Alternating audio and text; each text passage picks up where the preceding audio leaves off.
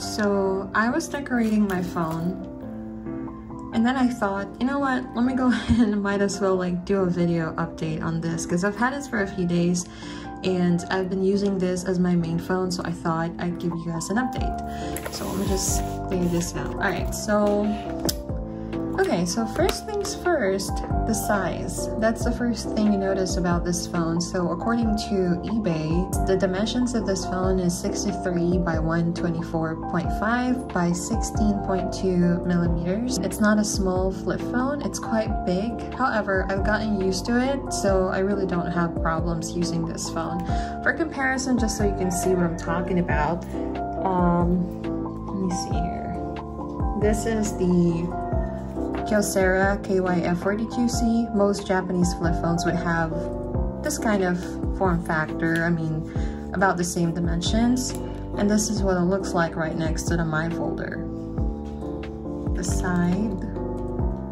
I can't even open this phone with one hand. So it's really, as you can see, it's a lot bigger than usual flip phones like this. It's not even small, it's quite long than your usual flip phones from the 2000s. Let me just go ahead and get some specs out of the way. So this one has a almost 4 inches screen. It has 3.97 inches IPS TFT display. It is Android 12, but it's a lighter version of Android. It's stripped down, doesn't have a lot of bloatwares, and usually Go Edition Androids are for phones that just don't have great specs, and that's supposed to help with speed and everything.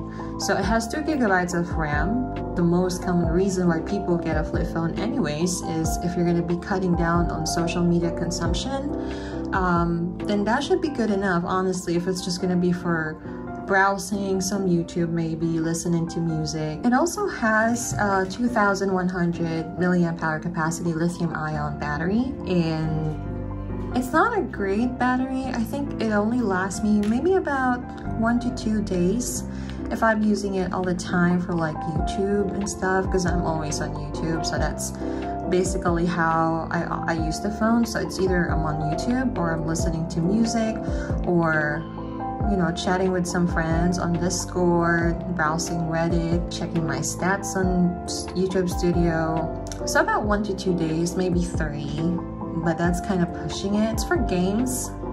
I wouldn't recommend using this for games, to be honest. It's not the fastest phone out there. Maybe you can do some light games, but I can't really recommend anything because I'm not playing games on this phone. Aside from that, it has an 8 megapixel main camera, which, let me go ahead and show you. I'm probably gonna try to insert like a photo here. Here we go. It's not the best, but it's good enough that if you use this as your main phone, you should be good. It also has a front camera, and I believe that is 5 megapixel. I'm gonna try to open the camera without showing my face. 1 second. Alright, so this is the front camera. Hello, I'm filming using my iPhone. So yeah, it has a front camera, so you can do like video calls with friends and all that. It has LTE bands 1, 3, 5, 7, and 8, and WCDMA band 1. Anyway, it has also water and dust resistance, IP52. It has GPS, so of course you can use maps. I disabled the maps on this phone, but I can definitely show you. By the way, I have the side button here, which I have remapped so that when I click it, it's gonna take me to the settings. I was playing Ghost of Tsushima, so let me search Tsushima, Japan. But yeah, it has maps, has GPS. For charging, it has a USB Type-C port. It also has a, which is very rare now, it has a 3.5 millimeters audio jack, so you can plug in your earphones. But if you don't want to do that, because you know, these days headphones with an audio jack, it's not this common anymore. So if you want to use Bluetooth, that also works. For SIM card, it takes nano SIM card, which you put here in this tray. And yeah, that's about it for the specs. It's about 180 grams according to the specs. But if you're gonna be putting a case on, which I did, it might feels a little bit heavier, although the case itself is just really, it's plastic, it's super light. But it feels like it's bulkier, obviously, and a little bit heavier, so just keep that in mind. So going back to what I mentioned earlier, which is the key mapper thing, I remapped it using this app called Remap Key Mapper. So I have it remapped to open the settings. And then there are also some other buttons here. Maybe it's not so obvious because I put in stickers, but this is like the home button, back, recent. This is the contacts, messaging.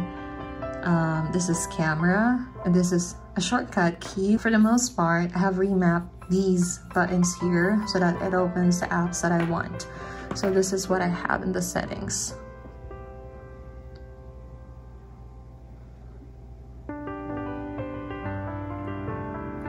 By the way, timing on this phone took me a few days to get used to it because the keys are big and are really spaced out, which can be a good thing if you like that kind of thing. But I've gotten so used to using like narrow Japanese flip phones, and so it took me a while to get used to this again. But now that I'm used to it, I could say it's not bad, and low-key, I actually kind of like it. Although it's a bit more resistive than the typical Japanese flip phone keyboard. So this is the Nova Launcher app that I was talking about. This is the launcher that I'm using. You don't necessarily have to pay the Prime version, it's up to you. Even without it, you can still use it and really use it as your main launcher. And then for the theming, I'm using icon packs, and I'm currently using this, you can see. It's kind of cute. So let me show you some other icon packs that I have.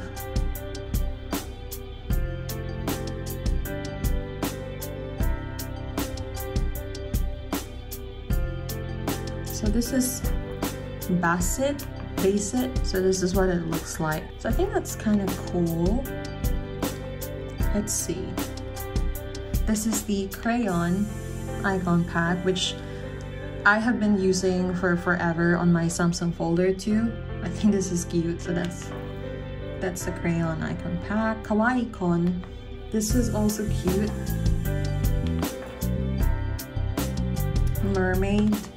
I also like this. It's kind of like neon colors. So that's what it looks like. So far, I haven't encountered apps that don't really work on this phone. And so I think you're not gonna have a problem with that as well. So let me just quickly show you the YouTube experience here. You have also the volume buttons here.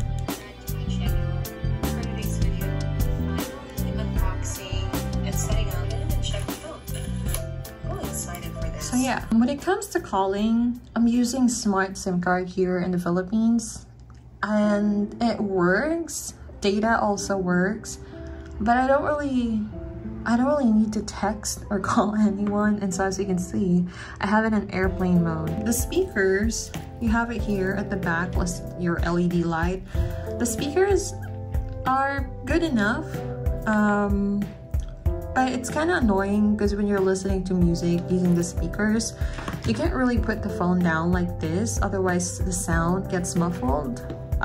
When I'm listening to music, I usually just do this so that this side is facing up. But if you're using headphones, then that's not gonna be a problem. Other than that, I really think this is a good in-between phone.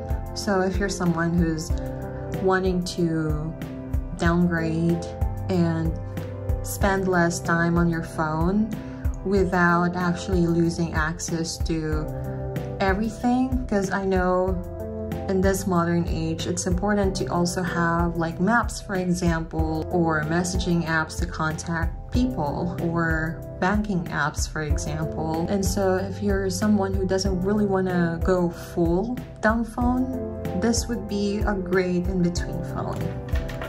So yeah, I really can't say anything else about this. I really like this phone. I've been enjoying it so far. I'm gonna continue using this for quite some time before I go back to my other flip phones, which, by the way, I kind of miss. Not gonna lie, I really like this one. It's lighter It's smaller. This one just has more to offer, but I still love this and I'm gonna go back to this in the future, obviously. If you guys have any questions, let me know in the comment below. And if you like this video, please like and subscribe. And I'm gonna be making more videos like this in the future. Thank you. Bye-bye.